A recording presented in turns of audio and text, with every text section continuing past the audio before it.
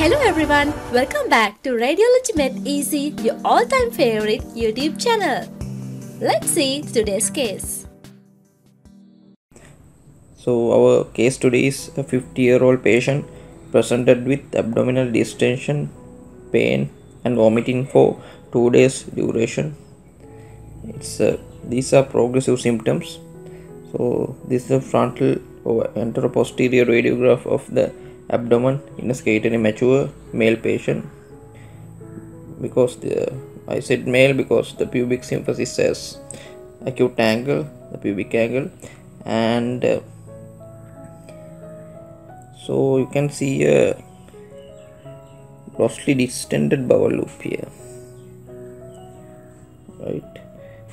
That distended bowel loop extends from right iliac fossa to the epigastric region, and it has a pseudo kidney appearance, kidney shape, pseudo kidney appearance, and it is more than 9 centimeters in diameter, roughly 9 centimeters. So pseudo kidney appearance, usually 9 centimeter diameter in the RIF region, and you can see some dilated small bowel loops. Yes, these are complete rings, valvular conventers.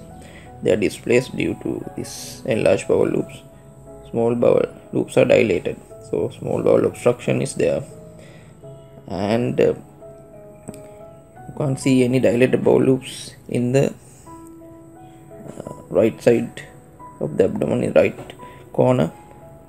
So ascending colon is not dilated, and you don't see any air within the bowel wall, no pneumatosis intestinalis, and no obvious bowel loops outside the pelvic brim.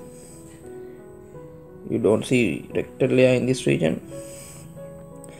So in this case the diagnosis is proximal large bowel obstruction, proximal large bowel obstruction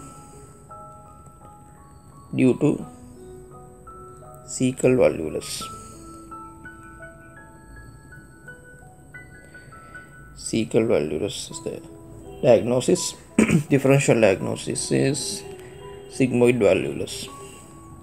So in sigmoid volvulus you see a coffee bean appearing large mass in the left side of the abdomen extending upwards to L level, and it doesn't have frustration. Caecal volvulus sometimes have frustration, and there are dilated large bowel loops in sigmoid volvulus proximal to the obstruction, but in Caecal volvulus there are mainly dilated small bowel loops. And when you consider about the age, sigmoid volvulus occurs above 60 years age, but Caecal volvulus occurs 30 to 60 years of age. So here you get a coffee bean appearance, sigmoid volvulus. In Caecal volvulus you get a pseudo kidney appearance. So Caecal volvulus usually occurs due to problems in the mesentery or malrotations, and caecal mesentery, it rotates around the caecal mesentery. So you have to look for the complications like perforation. So you have to see the intraperitoneal area and any ischemic features, portovenous gas. Those are the complications you have to look for.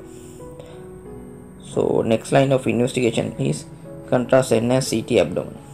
So that concludes case number 2 in abdomen. Thanks for watching. Please like and subscribe for more videos like this.